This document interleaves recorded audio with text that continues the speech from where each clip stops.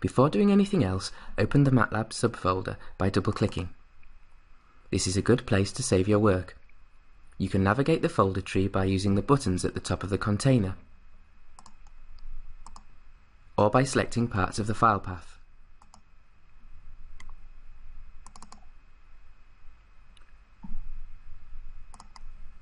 The command window is where you can enter statements such as calculations and get results. Let's try it now by entering a simple calculation 2 plus 2. To execute the statement, we press Enter on the computer keyboard. Once statements have been executed, they cannot be edited. The mathematical constant pi is entered like so.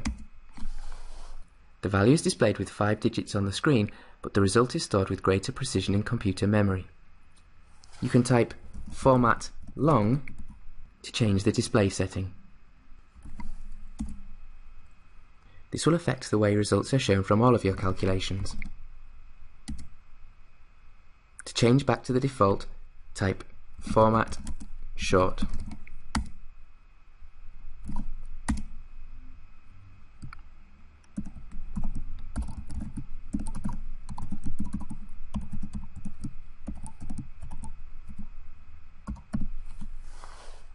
What result do you think will be given by the expression shown?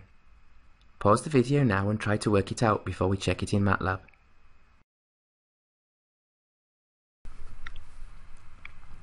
So this is the expression that we need to calculate.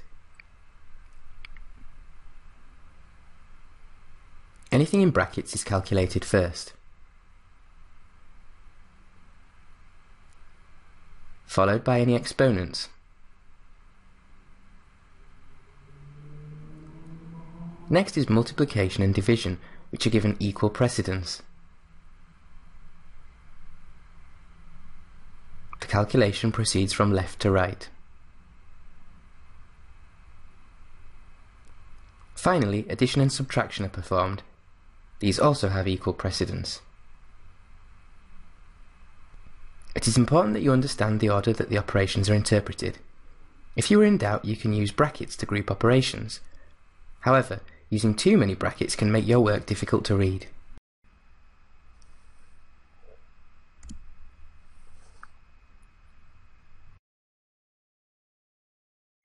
The workspace shows a list of objects or variables that we have created.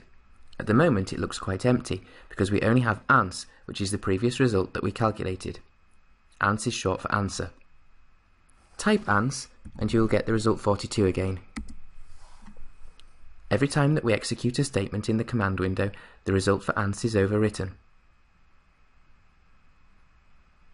If we want to save results so that we can use them in other calculations, then we need to give them variable names. For example, I will put x equals pi by 4 and y equals minus pi by 3.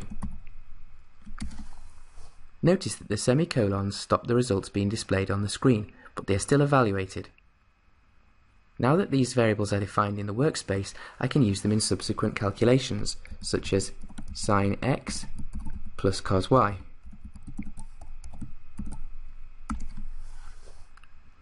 Although I can use the result ans as a variable in calculations, for instance by typing 2 times ans, it is always better to define a variable instead.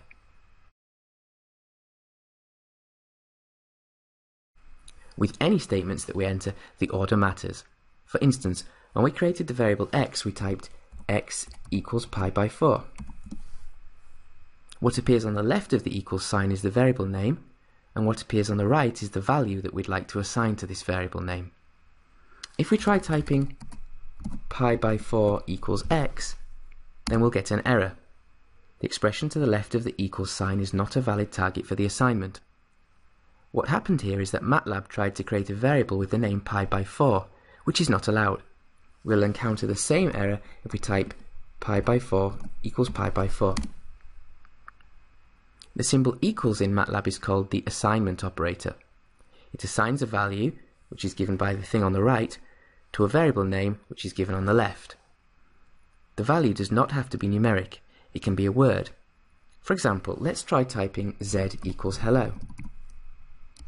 We have another error, undefined function or variable hello. Matlab tried to evaluate the expression on the right, treating the object hello as a variable. There is no variable in the workspace with this name, so the evaluation failed. What we need to do is create an object with the string property, so that Matlab knows that it is a word and not a variable. This is done by enclosing hello in apostrophes, like this. It worked. Incidentally, we could define hello equals 1. Then z equals hello gives the result z equals 1. All of the expressions that we have entered are shown in the command history. You can double-click on statements to re-enter them. Or you can copy statements from the command history to paste into other documents. Also, you can press the up and down arrow keys on your keyboard to navigate through the command history. If you know what the statement you're looking for starts with, you can type the beginning of it in the command window and then use the up arrow key to jump straight to it. We can clear everything in the command window by typing CLC. Notice that this does not affect the command history or the variable workspace. The workspace now contains a lot of variables that we've created. When a variable is no longer required, it is a good idea to clear it from memory, and you can do this by right-clicking the variable in the workspace and choosing Delete. Alternatively, to clear the variable named hello, we can type clear hello. To get rid of everything in the workspace, we can just type clear.